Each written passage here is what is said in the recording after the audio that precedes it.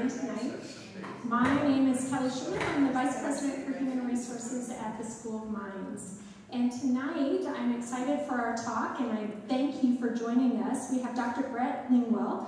He is the Associate Professor in our Department of Civil and Environmental Engineering on campus. And as you can see from the slide up here, he's going to speak to us about his research topic and learning about engineering from termites in nature. So I welcome Dr. Bret Lingwall to the stage.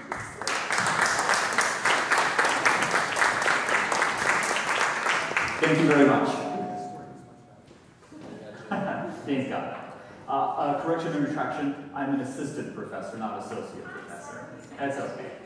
Hey, HR said it, you're an associate. Dr. Jenner, did you hear that? It's been confirmed. All right, thank you very much, and thank you all for attending this evening. I'm delighted to be here to talk about our research program that's going on here at the South Dakota School of Mines.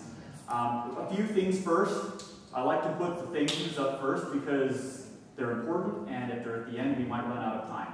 The first big thank you goes to Professor Andrea Surovec, who is in the Mechanical Engineering Department here at Mines, and who is the mastermind of this whole endeavor with the termite bio-inspired research. We also have to give some very special thanks to Dr. Paul Broadens, who is our termite biologist, who is based out of Florida. So he could not be here tonight.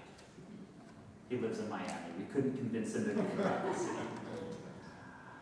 So this is Dr. Surovec, and then she's standing next to one of the termite mounds in Africa that will be the subject of this evening's talk. Also, huge props to the National Science Foundation. We have received as a research group several grants from the CMMI, which is in the engineering directorate of the National Science Foundation, and they have supported this work. Okay, about me. Disclosure, I am an engineer. I am not a biologist.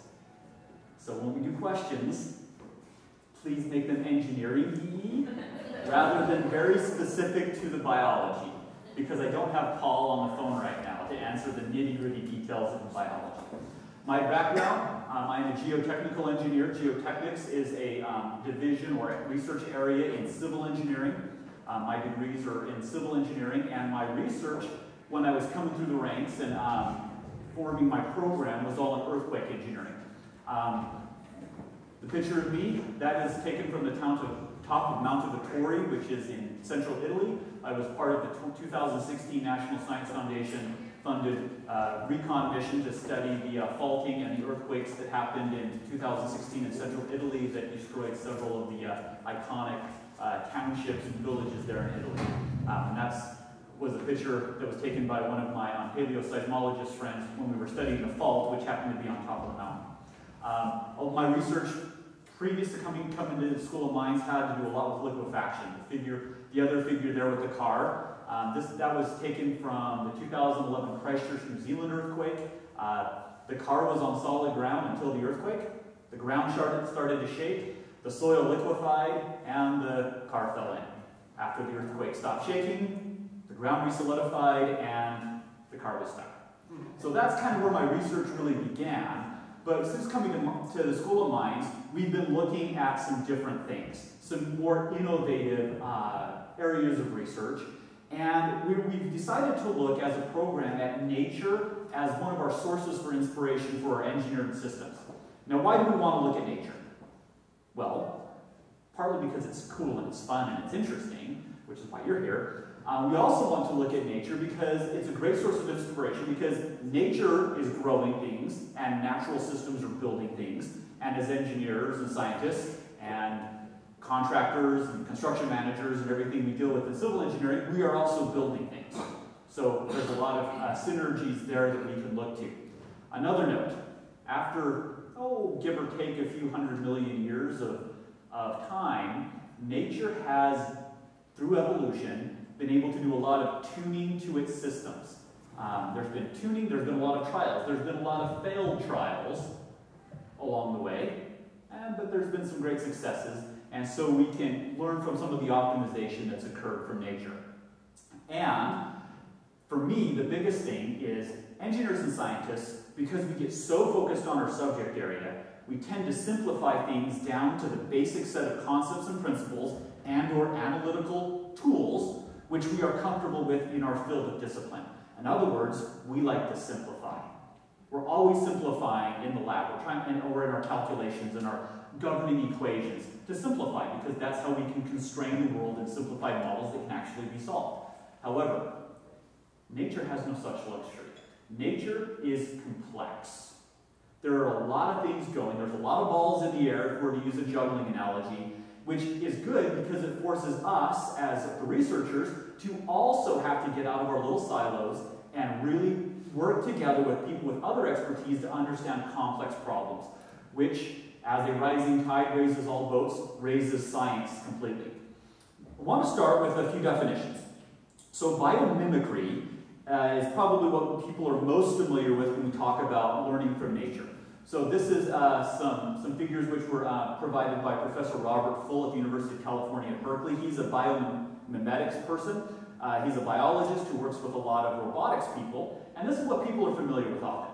That we have some sort of an animal model. We study the animal. We simplify it down into some sort of a mathematical model. And then we build a physical model that replicates or mimics the natural behaviors. And we're not looking at all the behaviors of the organism, we're looking at a few specialized behaviors. So in this figure, Professor Full has been studying cockroaches and developing cockroach-inspired robots. Boston Robotics, Boston Dynamics, I forget the name of the company, they've been in the news a lot. They have a lot of these bio-inspired robots. So there's been a lot of bio-inspired engineering that's been in the field of robotics and mechanical engineering for a very long time. I'm not a robotics person, so I'm not interested in that. I'm interested in some other things. So bio-inspired engineering is a little bit different. In bio-inspired engineering, we look for what the fundamental principles that are governing behaviors in nature, and then we use those fundamental principles to inspire human-made systems. So this work that I have on the screen here is from our colleague at Princeton University, Professor Sigrid Jansen.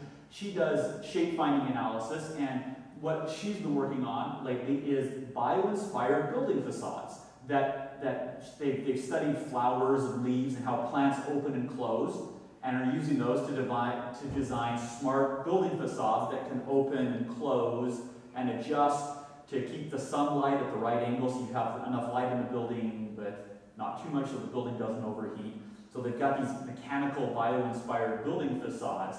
They're not mimicking exactly a natural behavior or phenomenon, but they're drawing inspiration from them. Meanwhile, the United States Army Corps of Engineers and other organizations have been promoting the idea of engineering with nature. So engineering with nature is to use nature itself to do our engineering for us. So a lot of the projects that the Army Corps of Engineers has been involved with in this idea of engineering with nature are to use things like the tides, rivers and channels to fortify and restore coastal defenses and flood protection, restoring salt marshes and things like that by inducing floods or putting sediment loads into rivers that can be then washed downstream, and using natural processes to do the work for us. We have work in engineering in nature's way on campus in our civil engineering department. A lot of the work that's been done by Dr. Jerry Wright with his compost research is in using natural processes to engineer better hydrological systems. So this is a type of research which we're doing here at the School of Mines. We're not related to the coast, but probably the one people are familiar with. We also have what we call bioengineering. So I'm an infrastructure person, so we are bioengineering infrastructure. So I have a wonderful PhD student, Tasha Hodges. She's been working on this project for several years using a certain strand of bacteria, Sporosaurcina pasteuri. We culture the bacteria, and it's a very targeted strain of bacteria. We combine it with the right chemicals. We feed it the right stuff. We put it in the ground between sand particles, and the bacteria produce a urease enzyme. They're urolytic bacteria, and the urease reacts with calcium to form calcite. The urease enzymes are very good at producing a biocement and cementing the soil grains together. So one of the things we're working on in our lab right now is biocements, where we have some sort of a biomineralization process using bacteria, fungi, and other microorganisms to do cement in the ground. A lot of this work was pioneered by Professor Songshul and Suki Beng, who were legends, research legends here at the School of Mines. So those are some different definitions. Okay, all that out of the way. I have a question. Is nature a perfect source of inspiration? Well, because I used the word perfect, you're probably guessing no. Yes. Nature's not a perfect source of inspiration. There are some good reasons for that. Natural systems often have different performance objectives than what we need in human systems. Animals don't often have to live for 50 years in a domicile or dwelling of some kind. Their structures may be more transient and or may be far more permanent than human structures. Natural systems have different risk tolerances than human society. In natural systems, there may be very high tolerance for loss of life because the purpose is to keep the species going, right? To continue the species, and that may cost a lot of individual organisms. Well, in human systems, we don't like that. We have very low risk tolerance. We don't like saying it's acceptable to have X% of the population dying. That's just, it makes us really uncomfortable. We don't like it. So we have some different risk tolerances and performance objectives. The other problem is nature is stuck with the evolutionary history that came before it. So certain evolutionary steps brought things to a certain point, and so there's some baggage associated with that past. There may have been some mistakes made along the way that the system is blind to, and the system may be blind to future changes. So here's the disclaimer. This is as Professor Robert Philip Berkeley has rephrased what Jacob stated in 1977. Evolution is not engineering. It's not. Evolution is tinkering. Now, tinkering is really never knowing about what the end product will be and using everything at one's disposal to find something that works, which is not engineering. So we have to be careful when we say we're learning about engineering, because we're learning engineering principles and how to engineer systems and things, but evolution is not engineering. Just a few things. Trade-offs. Trade-offs are the rule in nature. Things have to be sacrificed. There are severe constraints, and things are very rarely optimized for a global situation. How many organisms can you think of that are optimized to live everywhere on the planet? Humans, because we have these amazing brains, and that's plankton. I don't know. They're krill. I mean, there's a few, but they're very limited. So it's not perfect. Now, the fundamental problem of interest, why we're looking at termites. The problem is diesel fuel. Modern civilization floats on an absolute sea of this stuff. Modern civilization runs on diesel fuel. It takes a massive amount of diesel to build anything we're building. We talk about Portland cement concrete and steel. Well, it takes a massive amount of diesel fuel to mine, extract the raw materials, to process those raw materials, to transport those materials to some sort of a plant where Portland cement concrete or structural steel are made, to transport those to a distribution center, to get them to your site, to get them built from your site into your building or whatever your infrastructure system is. It's an amazing amount of diesel fuel that fuels the system. Lumber, amazing amount of diesel fuel. Pretty much everything we use for construction, for infrastructure, requires just huge amounts of diesel fuel to get it to a site. Diesel fuel is very efficient. We get a lot of bang for our buck, but it's not going to last forever. So we're trying to find options here where we can use something from nature as a new building material that does not require large amounts of diesel fuel to get the materials to the site and to get the thing built. So termites. It's a termite mound from Africa. This is a stock photo. You can see how big these mounds are. Taller than a giraffe. These are massive structures, and they're built without an ounce of diesel fuel. So, knowing 30, 40, 50, 100 years. I don't know when the diesel is going to run out or get very scarce, but it will eventually. It's just how things work. Things, resources, they become depleted, and it will need alternatives. So we can look at alternative fuels, alternative energy sources, alternative energy storage, which is part of the problem and part of the solution, excuse me. The other part of the solution is finding new ways to do things in society that don't require that diesel fuel. So we want to study how the termites are doing this, what they're building, what keeps it up, so we can learn about new building materials. So this big structure is built by small insects. Pretty amazing stuff. And it is tough. It is hard. So termites. The termites have a very complicated family tree. Here's a bit of biology for you. Little known fact, a termite is very closely related to a cockroach.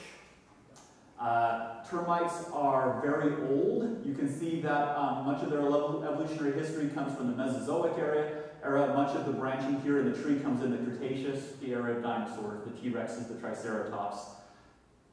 That's how ancient many of these species are. Now, the termites are divided into two groups. There's the lower termites and the higher termites. The lower termites are ones we are perhaps more familiar with here in North America that crawl along the basement and chew the wood and make little things up the side of one's house along the foundation.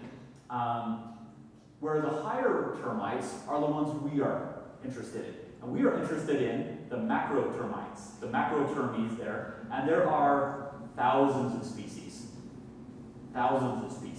to choose from. Termites are spread any tropical, subtropical area. Termites are ubiquitous. They are everywhere.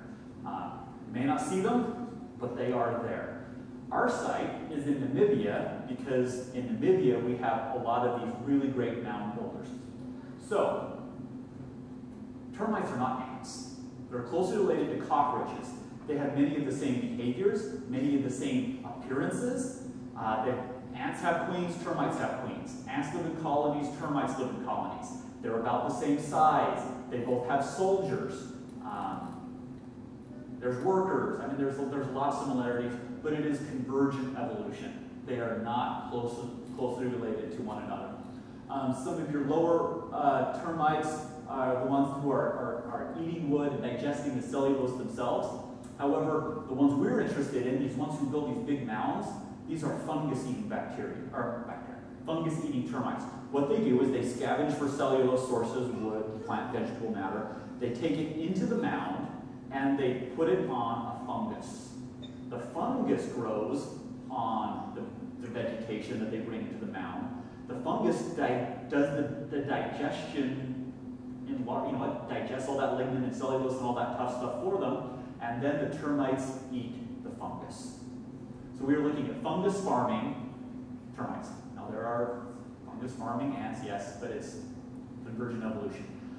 The other reason we like termites is because they are builders rather than just tunnelers. Where ants are tunnelers, termites are building. So this is a picture of our field site provided by a PhD student, Hannah Mullen, who's here in the audience tonight. So if you look at the image, there's a termite mound, there's a termite mound, there's a termite mound, there's a termite mound, there's a termite mound, there's a termite mound. Off screen, there's a termite mound, there's a termite mound. They're everywhere. So our field site is really great because the farmers, the property owners, if we have to cut one open, they're like, yeah, go cut one open. The environmental permitting, because they're ubiquitous, they're everywhere, it's really convenient. We have to thank the Cheetah Conservation Fund near Achi, Namibia, which is where we do a lot of our field work, and we were just there in May, and we're going back in December, and then we'll be back in next May for these field trips to go study the termite mound. So you can see the country, it's very open. There's trees here and there, but it's not heavily forested, which makes it really nice for researchers. We don't have to whack a lot of vegetation out of the way to get to the termite mounds and study them. So the macrotermes, which are our subject species, they're pretty small. So this image, this is looking down in a 12-inch diameter tube of soil that the termites are building inside of. You can see the little white dots. Those are the termites. They are quite small. They're small. And so they're building in this tube, and you can see kind of the structure of what they're building. It's kind of got this spongy look to it while they're building. It's really remarkable to think that these little creatures are going through a tunnel, whether at the ground surface or below the ground, sampling a little bit of soil, taking it in their mouth, mixing with their saliva, bringing it up into the mound, and placing it. And then they go back and they get another one. They go back and forth, and back and forth, and back and forth, all day, every day. They're always building. They are always, if they're not out searching for wood or cellulose or different things to give to the fungus, they're building. They're always building. One of the science questions we are trying to ask with our research program is, where are they getting the water? Because every little clump of soil they take to build, they're using their saliva. So they're using a lot of water every single day to build, all day, every day, all year long. Where are they getting the water from? And of the available water choices, which water are they choosing? So that's some of our ongoing experiments right now is, because it's important for us to know, is there a certain chemistry in the water they're sampling? Are they attracted to one water that has a certain type of mineral in it? Or do they just go get any type of water that they can? So the results aren't in yet, we're still working on that. The mounds, like we showed in the previous, they can get quite large. They tend to have this talus at the bottom of the mound because in the rainy season, or when idiot researchers come along and knock them open, or when an elephant rubs up against it or something, there's going to be debris, stuff will fall off, rattle off in the intense monsoons. So there's material down at the base, but then the termites are always building and improving the mound. Now the mound itself is not where the termites live. The termites live in a nest. Now the nest is below the ground surface. So you can see the native ground surface. So the termites are living down under there. They have a network of tunnels that's extending out into the field, and then they have this big mound over top. The mound is for the fungus. It's not for the termites. It's for the fungus. The termite colony can survive without the mound. However, the mound is essential for regulating the environmental conditions that are optimal for their farm. They are fungus farmers. They are modifying their environment to optimize the growth of their primary food source, which is the fungus. So the mound itself acts as protection for the fungus. It acts as a temperature regulation device. It acts as a humidity regulation device. Some of the things we don't know. We don't know why the termites are, why they're building it bigger, or opening holes, or doing whatever they're doing on any given day. The hypothesis is that the fungus is giving some sort of a signal to the termites, but we don't know what that signal is, how it's communicated, we don't understand it. And it's the hypothesis right now. But what we do know is this thing is to protect the fungus. It's all about the fungus. So the building process is really interesting. So we have three figures, A, B, and C. Figure A is when they're building a new area. Now the termites, because there's so many of them, living in a small space, 10, 15, 20 million organisms in a single colony. For all of them to have a really hard cuticle on the outside of their body like an ant has would be a lot of energy and a lot of resources.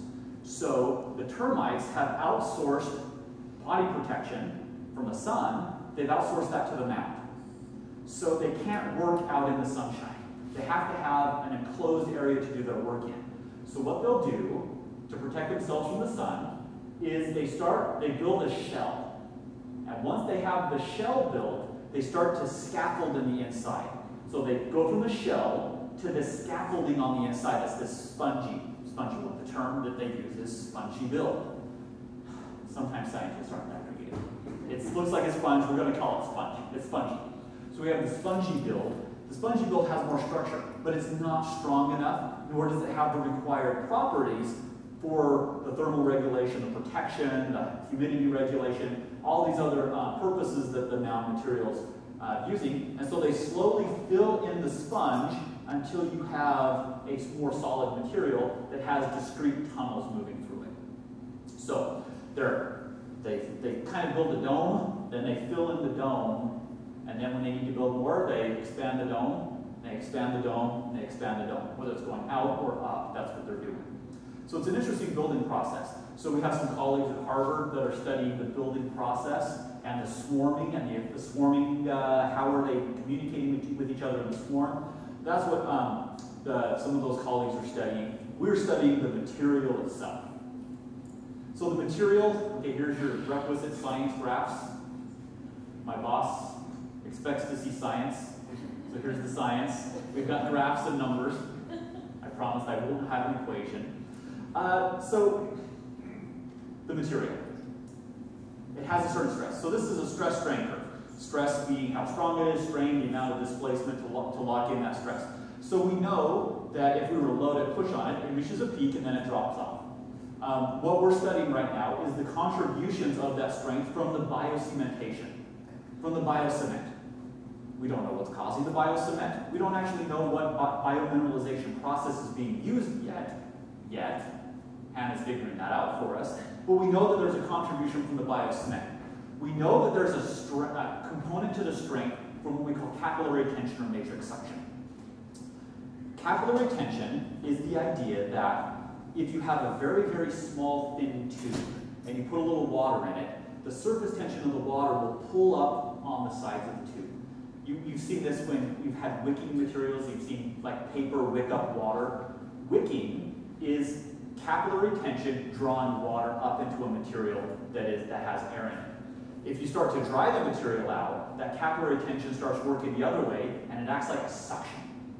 So we know that as the termites they build this, it's wet, they put it on the wall, and then it starts to dry out.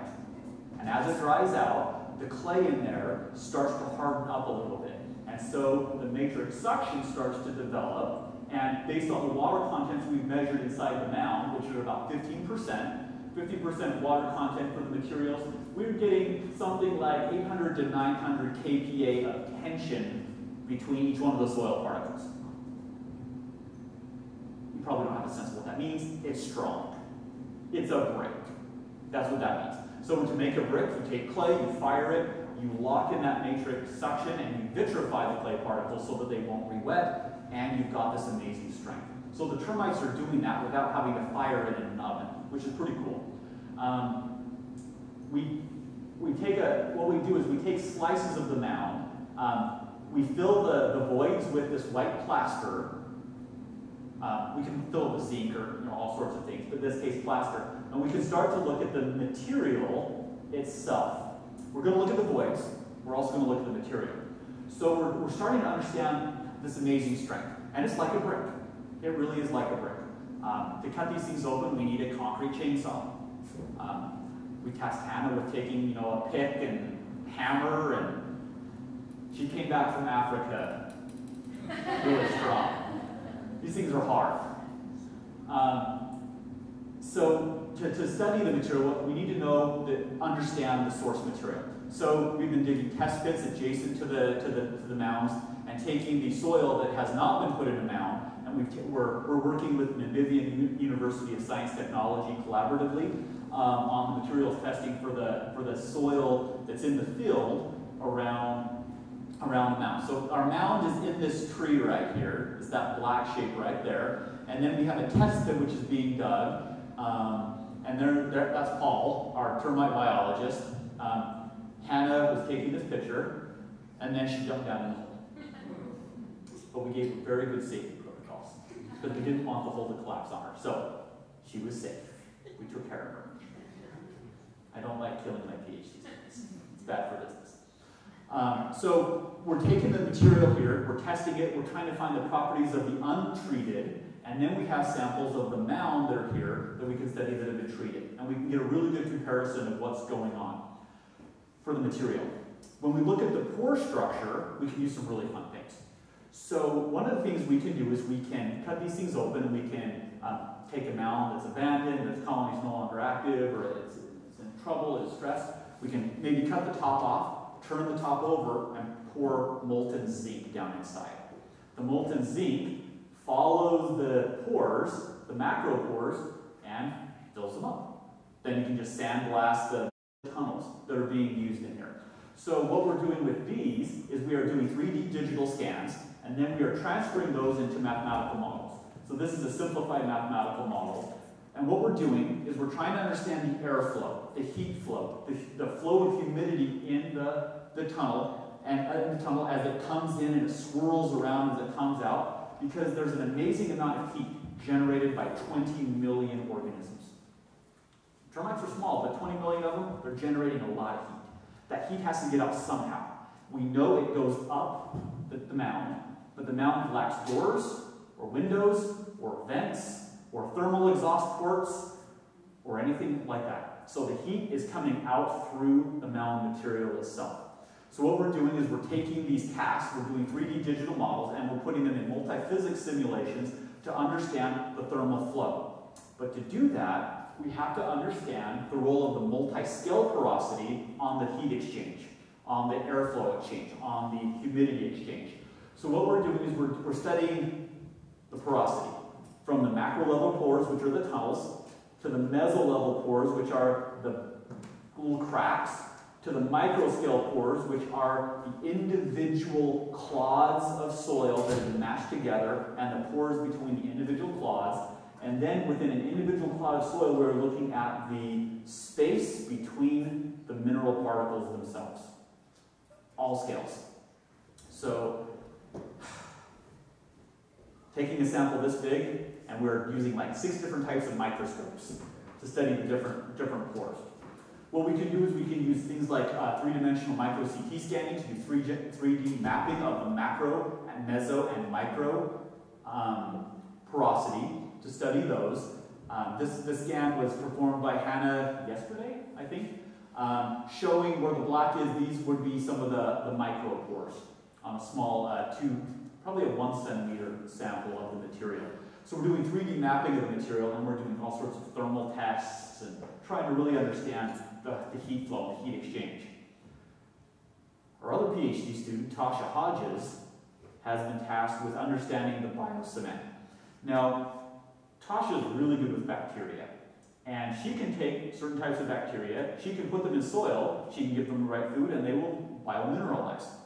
So this is some samples she ran with some bacteria, not the African bacteria, but some American bacteria that are related to the bacteria we're finding in the termite mounds. Sequencing African bacteria turns out to be a difficult thing, so we're relying on US cultures. So we're working on the biocement. So these are 2 samples of sand that have been biomineralized, they've been cemented, and these little holes are penetration tests to see how hard it is. And we get some pretty good strengths, just like they are getting there in Africa.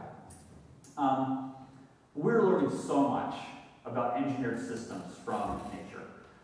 We've been working recently with Colorado State University and Princeton University on understanding natural systems, not just organisms, but systems.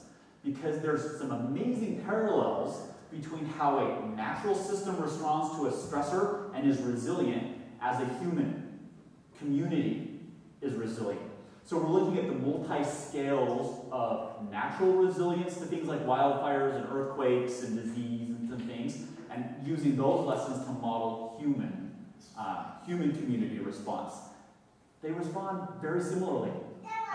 We've developed, led by our colleague at Colorado State, Professor Husam Summit, it's called FEAR, the Finite Element Analysis of Resilience. So what we're doing is we're applying this modeling framework to natural systems to understand natural system response, calibrating it to make sure we understand it, and then applying it to human communities. And looking at how human communities respond to the same and or different stresses on the community. Find some really interesting things.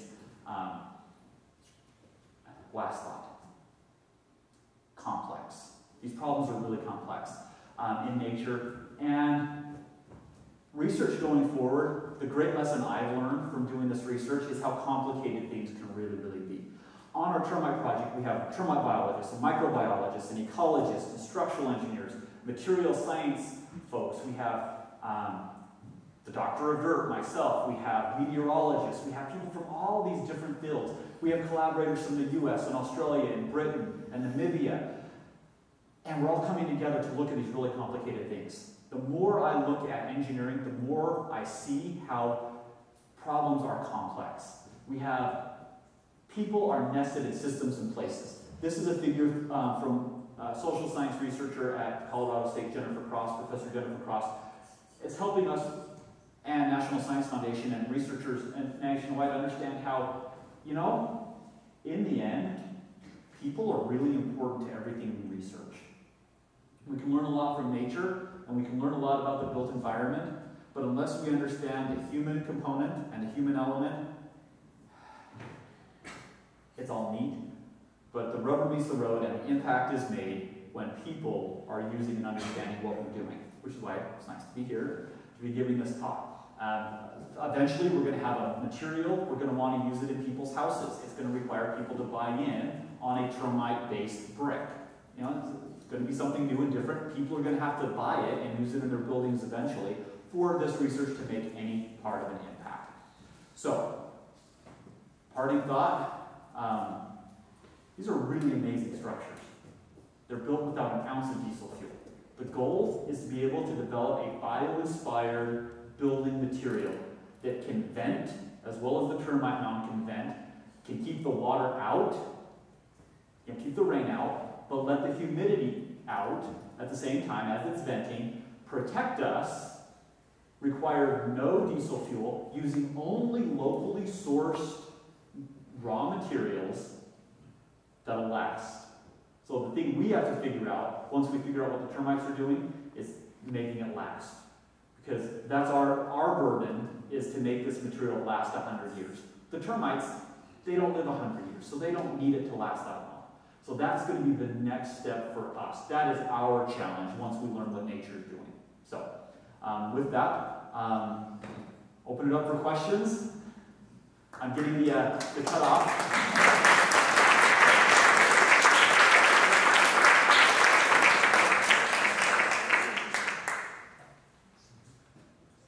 Yes? Do you have any thoughts about why the termites are only in Africa? And oh, they are. Why are they not in other places? Oh, they're everywhere. This particular species, which makes these beautiful specimens for us to study, are in Africa. But they're the same species and or related species are in Australia, South America, Asia.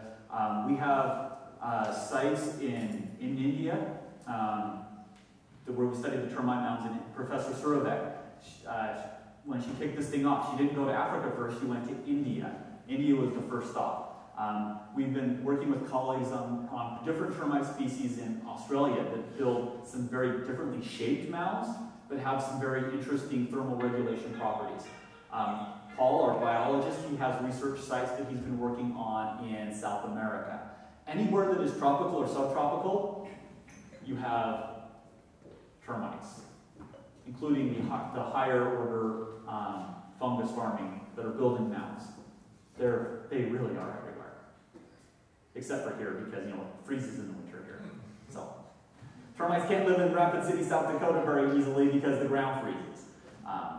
But if the ground doesn't freeze, there's termites. Yes? You talked about weight or heat. What about waste? How do they deal with waste? Well, you know, the fungus eats waste. No, I mean termites. Yeah. The fungus. Oh. Yeah, the fungus. They just recycle it into their food process. Yeah, the process. The termite mound itself has the ecosystem that exists in there is really fascinating. The interplay between the insects, the fungus, and the various microbes in the biofilm. So every tunnel is lined with a biofilm of bacteria and other fungi and amoebas and all sorts of microorganisms, and then microarachnids and different things are in this wonderful biofilm that lines the tunnels. And it's a really complicated symbiotic relationship that we don't understand at all. But some things we do know. The termite colony has amazing disease resistance. The individual organisms can get sick, but the colony has amazing disease resistance. The colonies very rarely get sick and die from some sort of a pathogen. We don't know why. There is some anti-pathogen property there in the ecosystem yet to be discovered. In an area like Namibia, are the towers, is there height to the base of the tower? They come in all sorts of shapes and sizes. Depends on the building material at hand. To the south of where this site is, the soil's a little sandier, and so they get a little more bulbous. They're a little more like squat. To the north of this site, where there's the right chemistry in the soil, they can be very tall and slender. In other cases, they're more cone-shaped. The conditions are perfect in some of the, especially in India, there's some really great conditions for these cathedral style, where there's multiple spires and multiple towers. It really just depends on what's there for them to build with, and or any elephants trying to use this as a scratching post. So it's a little more variable than that. I wish there was, though, because it would make my life a lot easier if there was a nice ratio to use. The internal structure, the size of it, large tunnels down to the micro, got me to thinking about the minute changes in pressure and how that would enable moisture to be taken right out of the air. Mm-hmm. And maybe it just saturates the soil and they use the moisture from the soil. Yeah, so it's saturated in the first few millimeters, and then it dries out as it comes to the top. But as they build it bigger, they need more and more water. The air keeps coming in. The air keeps coming in. But this is a desert. The other side of that was that, like leaves, they have the micro Yeah. and stuff. When it's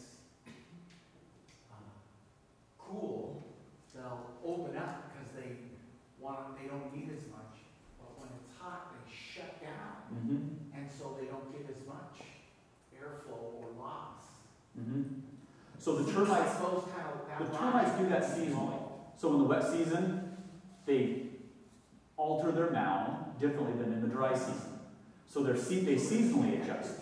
It is. So people thought for a while that even like the sunny side versus the shady side would have differences.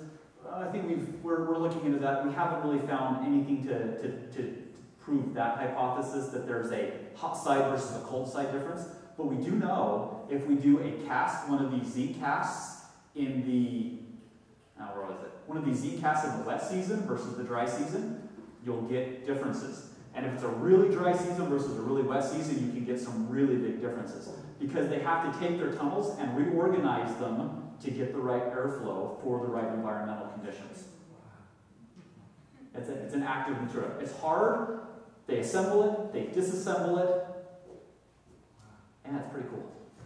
Was there another question? Well, how old would a typical mound be? How would you tell it? And how often are they abandoned? And for what purpose would they abandon? For that, I would need my termite biologist. I'm going to admit defeat. I don't have an answer to that. So that's why I have a biologist on the team who knows the answer to that, because when we do our peer-reviewed publications, he's there to jump in. And that's what I know. And multidisciplinary and what we call convergent research is really important, because I can't know everything. Hannah, who's our PhD student, she's not a civil engineer. She's a materials science student. Her background is in metals and ceramics and materials, which is what we need for this project. Then we have the termite biologist, and Tasha, she has a background in microbiology and water and physics. I'm pulling her in. So, long story short, I don't have an answer for you, though I wish I did. Before the next presentation, I'll keep that in mind and I'll figure it out. Because it's bound to come up again. Yes? So, you started off with that picture of the car being sucked into the soil by the earthquake. Do we have any idea how earthquake resistant these mounds are? We don't. But we will by the end of this project. Coming attraction. Come back in 2.5 years. So that's on the table to study. Once we have our multi-physics models of the porosity, we will put them in finite element analyses. We will start loading them up. The plan is to do some full-scale load tests on these in Africa next year, where we're going to push on them and put some pretty big loads on them to understand the structural response a lot better. And then we can do the simulations with the material and the loads, and we can really start to hone in on what kind of loading conditions these things are more robust to. Right now, we can tell that they're hard. They're hard to drill into.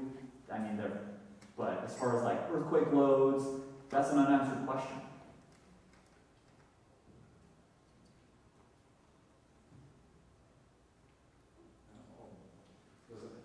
I may be dabbling into biology again. Do these things reach a kind of a static structural strength and maintain that for a period of time, or is that something that evolves over time? So it evolves over time. It has to change because as they have to change the macroporosity for the environmental conditions to keep their fungus happy, it's strengthening, it's weakening, it's changing. It's changing, which is why when we're studying the different levels of, so we have to study this level, but we also have to study the smaller level because this is going to be far less impacted by day-to-day activity in the mound than the macro. Because they're fiddling with the macro all the time, so that's why we're looking at the mesoscale. And then the micro scale, things that are independent of any activity they're doing at any given time. That's one of the things we're trying to figure out right now. We do know that the outside of the mound is stronger than the inside because it's drier on the outside than it is on the inside. However, the strength on the inside is much higher than the material that you could get from the ground outside and wad together and compact together. It's 10, 20, 30, 40 times stronger than anything you could get from the native material without some sort of chemical additive.